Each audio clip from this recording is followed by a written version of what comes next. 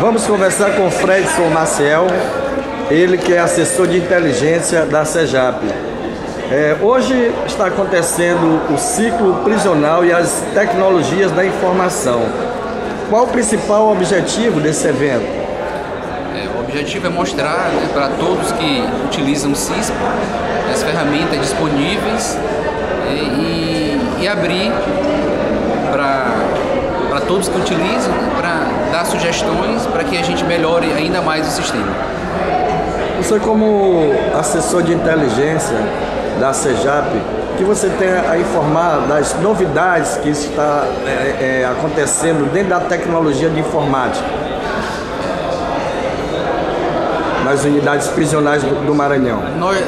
Antigamente nós não tínhamos o controle da quantidade de detentos, da quantidade de informações das unidades, dos prontuários de detentos, e hoje, com a implantação do CISP, nós já utilizamos, já temos essas informações de pronto ao acessar o sistema, e a cada dia a gente está implementando novas medidas no sistema, para melhorar ainda mais essa agilidade das informações.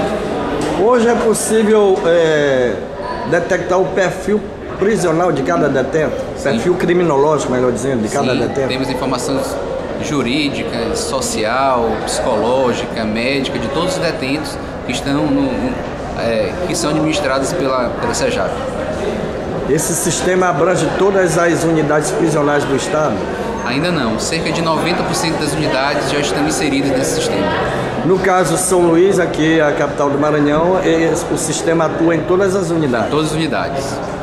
Então os presos, eles são, vamos dizer assim, catalogados, identificados, até mesmo por uma tatuagem, o perfil criminológico, o tipo de crime que eles cometeram e o tempo que eles estão detidos. A partir do momento que ele dá entrada no centro de triagem, todos esses dados são catalogados e inseridos no sistema.